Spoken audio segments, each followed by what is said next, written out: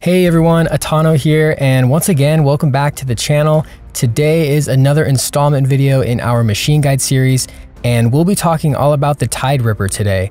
By the end of this video, you'll know everything you need to know about them, from their strengths to weaknesses, to what resources they carry, and most importantly, how to take them down. The Tideripper is one of my personal favorite machine designs in this game, and I had a lot of fun making this guide in particular. So if you've been enjoying this machine guide series so far, be sure to subscribe so you don't miss out on the next upload. And without further ado, this is all you need to know about the Tideripper.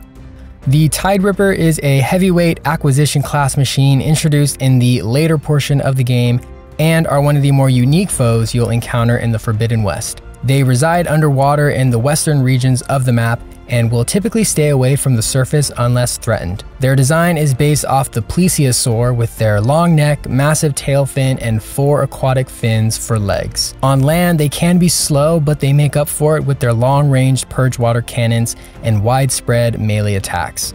Their body contains a high number of purge water sacs throughout, which it uses to enhance some of those melee attacks.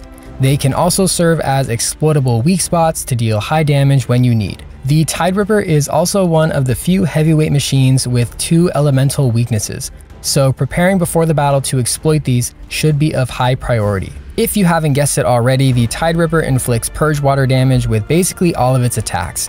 It will also use melee damage and impact damage, especially when its purge water sacs become depleted. The Karja Stalker Elite provides great purge water defense and provides helpful bonuses if you enjoy the Trapper playstyle. This outfit can be obtained at the Maw of the Arena along with some other legendary outfits, although earlier game outfits like the Utaru Protector and Tanakh the Vindicator will still provide decent purge water defense if you have yet to obtain the legendary outfits. You can also equip additional purge water defense weaves to further boost your resistance to purge water. For weapons, hunter bows are going to be a great choice for tearing off the Tideripper's title disc and tail fin, while sharpshot bows with high impact damage will help with detonating their purge water sacs. I also find that tripwires work very well against the Tideripper because of their large body size. The perimeter tripcaster, which is obtainable by completing the Blood for Blood side quest given at the Memorial Grove, is a great option to use against the Tideripper since it has shock wires. It also provides shield wires, which can sometimes help defend you against the many purge water attacks coming your way. The Tideripper's main strengths are its arsenal of ranged purge water attacks and high damage melee attacks. Both the standard and apex variant have the same elemental strengths and weaknesses. They're strong versus fire and purge water, while weak versus frost and shock. When you find yourself at a distance from a Tideripper, they will mainly be using their pressurized purge water cannons to deal damage.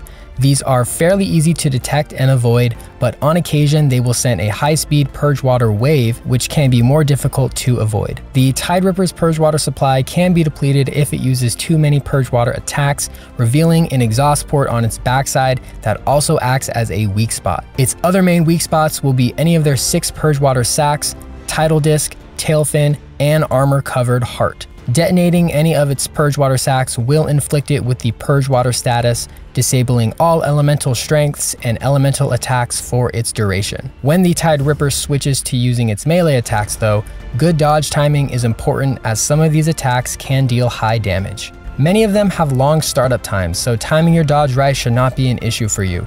Just watch out for when its title disc begins spraying purge water out like a sprinkler. This attack can constantly throw you to the ground if you're too close, so create some distance between yourself and the Tideripper before tearing off the disc. A good way to do this is by shocking them at the start of the encounter and removing it then before they have a chance to even use it. Another important component to tear off will be its tail fin. Doing this will disable some of its melee attacks, making the fight a bit easier. However, it will still use its wide sweeping neck attacks, so definitely be cautious of those. Tiderippers can be taken down fairly quickly though if you decide to exploit its frost weakness.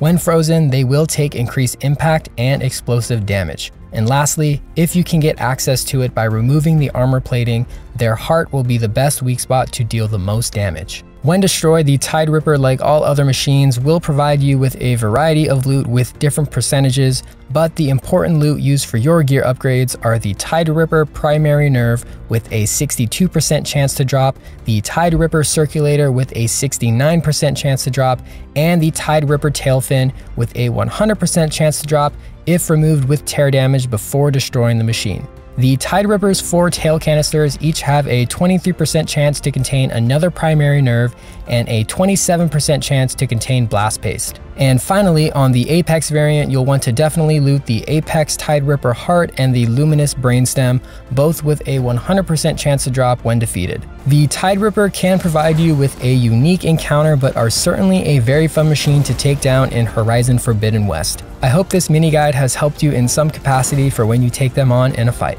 If you'd like to see more machine guide videos, go ahead and click on that video right there on your screen, and definitely give this video a like. It helps out the channel tremendously.